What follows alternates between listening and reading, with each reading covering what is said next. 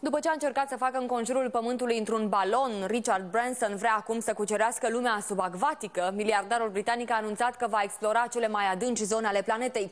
Compania sa, Virgin Group, a proiectat un submarin special pentru această aventură.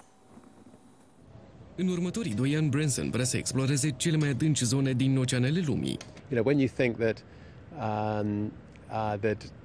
that more people have been to the moon than have been down at the bottom of our oceans, there is just so much to explore. There's so much to discover. Temerarul va efectua în total 5 călătorii subacvatice, câte una în fiecare ocean. Prima va avea loc la sfârșitul anului. Branson va coborî în groapa Marianelor, cea mai adâncă zonă din Pacific.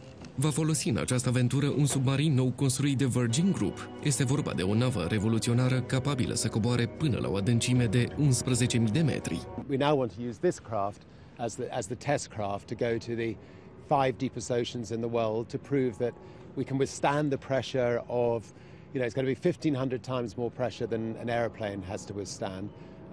That can withstand that enormous pressure from that enormous amount of water above it. Aparatul poate adăposti o singură persoană și, odată lansat în apă, poate funcționa independent timp de 24 de ore. Dacă va rezista călătoriilor în adâncuri, submarinul va fi modificat pentru a putea fi folosit de turiști.